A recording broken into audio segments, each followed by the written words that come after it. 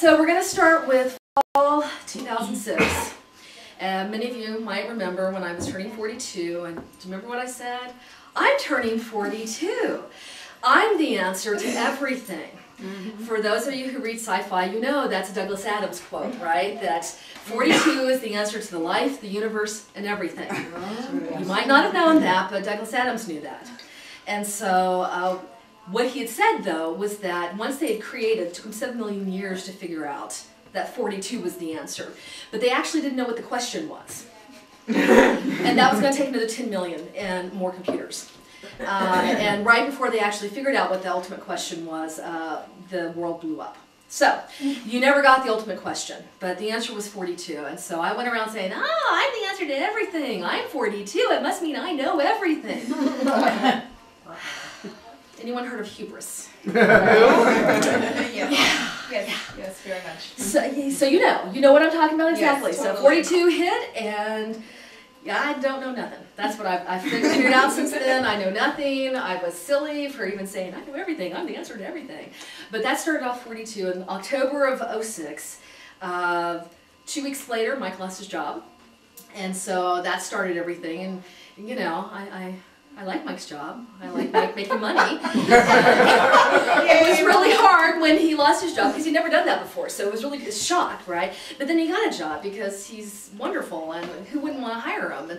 And so it was all great. But in between, meantime, I went to go get my mammogram, my annual thing, and honestly, I was going to skip it that year, because you know, they all were normal. I don't have a history of breast cancer. Why bother going? But I went, winter solstice. And they called back and said, gee, we found a little spot on your mammogram. It's microcalcification. I'm like, oh, really? Microcalcification? I've never heard of such a thing. So, of course, I'm looking online. And apparently, it's very common. 80% of people who have microcalcification, it's nothing. It's nothing. It's nothing. Oh, crap, I have cancer. That's what I'm saying. Mike's calling me a pessimist. So we had a year-long debate over whether I was a pessimist or not. But considering I was right, I don't think I really could be called a pessimist. Is that like that paranoid? Or paranoid, yeah. It's not paranoid if they really are out to get you. So I go back and they do another mammogram, which you all know, all the women here know what a mammogram is. And you know what you have to work on to get there, right? And you know what they're going to do to you, and you're like, okay, this is all for the good. And, I'm not lying, am I right? Have you ever put the head this way and look down, though? Have you ever, I go, oh my God! I was like, yeah, it's like an oil spill or something. It's not pretty. It isn't. It's like the least attractive way. And the texts were all very nice, though. I mean, the thing is, the texts are all very nice, and it was all good. And they were nice enough to say that they would look at it there. I didn't have to go anywhere. And the radiologist would come in and blah, blah, blah.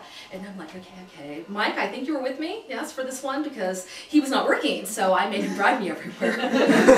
Yeah, I saw driving Miss Daisy a few too many times. Mike, drive me to the hospital. Mike, drive me to the, you know, so the radiologist comes in and it's like, well, it's in between. It's undecided.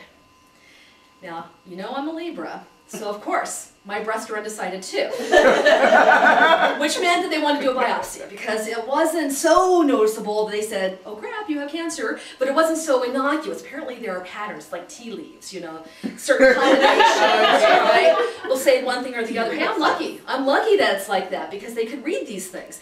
And so, of course, I'm online calling up, okay, now is it this? Or is it this? What about the architectural distortion? I know words. And you know what? They pulled up the report and they told me.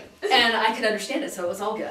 And it's okay, so for a biopsy. So for 3 weeks, I was waiting for the biopsy, and that was hard. I did tell a lot of people that I was doing this because I just... Let's wait. But I knew, and those who knew me knew I was saying things like, I've just had that kind of year, it's going to be cancer. It's just my bad. That is just not over yet. It's not over with. So it's going to be cancer, and so I went in for the biopsy. Now, a marvel of medical technology, the biopsy machine. Okay, so picture, it's an altar. about 6 feet off the ground. I'm not kidding. Machinery underneath. Now, what they don't tell you is, you know what part of that machinery is? It's a mammogram. What?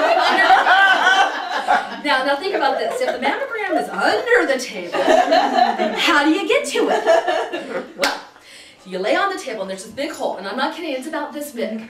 And they really only want the one breast to go through, not both. So that was the first thing, was you over here, you hang down.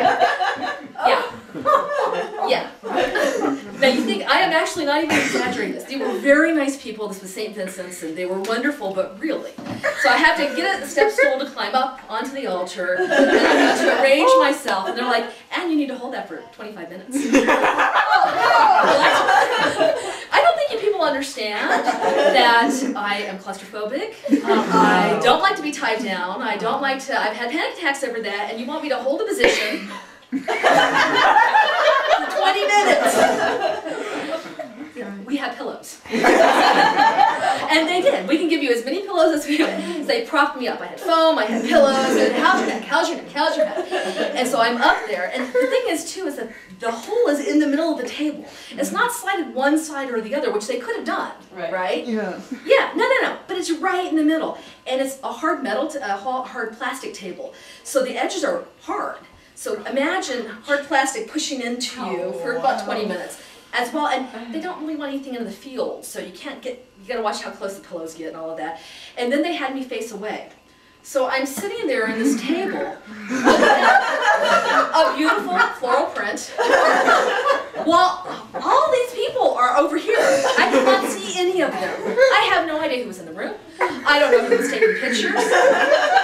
I don't know who was touching me. I was just like this. Okay. No, and I'll tell you why. So this is what, and the nurse was great. She's like, okay, this is what's going to happen.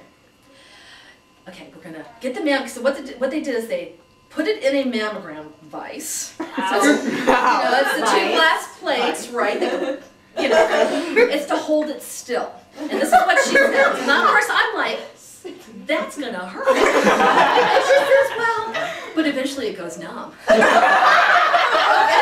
It's all better. I'm not sure if that's better, that it hurts so much it's numb now. But you know what? She was right, it did.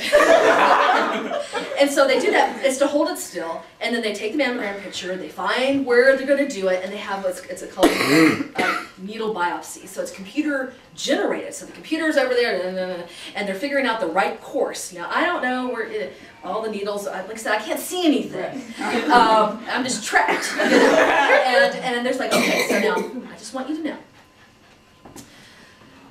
You're going to hear a loud clapping sound. I'm telling you this so that you don't startle. Imagine jumping would be a really bad thing. And they give you the warning they always give people, and then we'll have to do it again.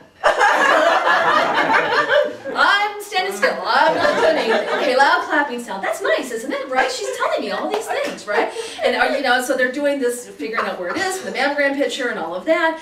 Okay. There was something she forgot to tell me.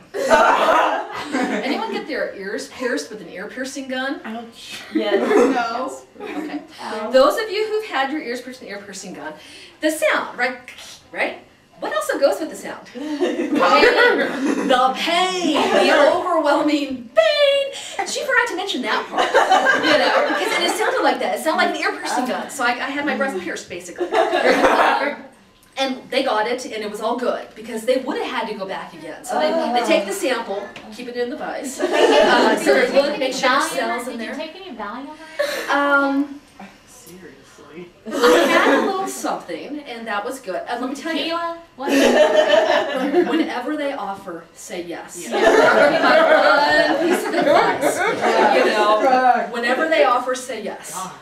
Don't tough this one out. And so I'm thinking, oh my God, that hurt. But they got it, and it was good, and then they released the vise, and then she packed it. Okay, what do you do with wounds? Pressure. I mean, it's just like getting leverage to that was kind of worse than I thought it was going to be. And so then a couple of ice packs and an ace bandage and everything, and off I went home.